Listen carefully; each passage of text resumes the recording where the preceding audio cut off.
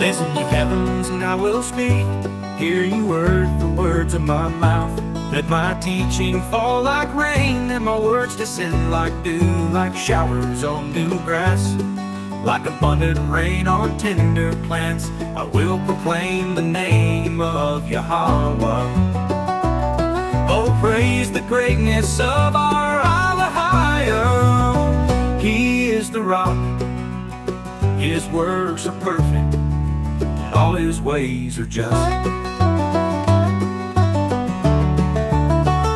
A faithful ALAHAYAM who does no wrong, upright and just is He. They are corrupt and not His children. To their shame they are a warped and crooked generation.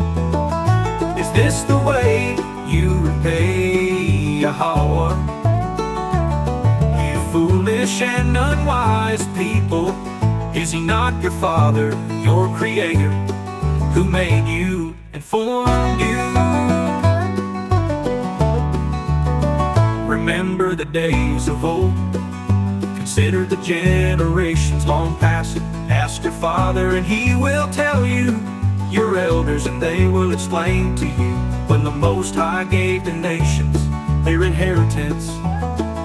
When He divided all mankind, He set up boundaries for the peoples according to the number of the sons of Israel. For Yahawah's portion is His people, Jacob His allotted inheritance.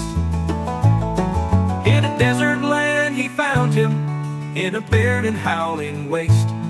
He shielded him and cared for him. He guarded him as the apple of His eye, like an eagle that stirs up its nest and hovers over its young, that spreads its wings to catch them and carries them aloft. Yahawah alone led him, no foreign idol was with him. He made him ride on the heights of the land and fed him with the fruit of the fields.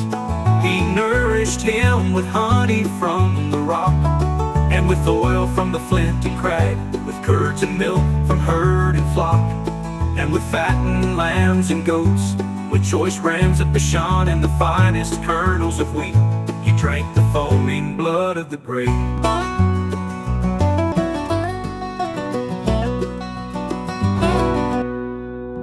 Yahawah alone led him, no foreign idol was with him.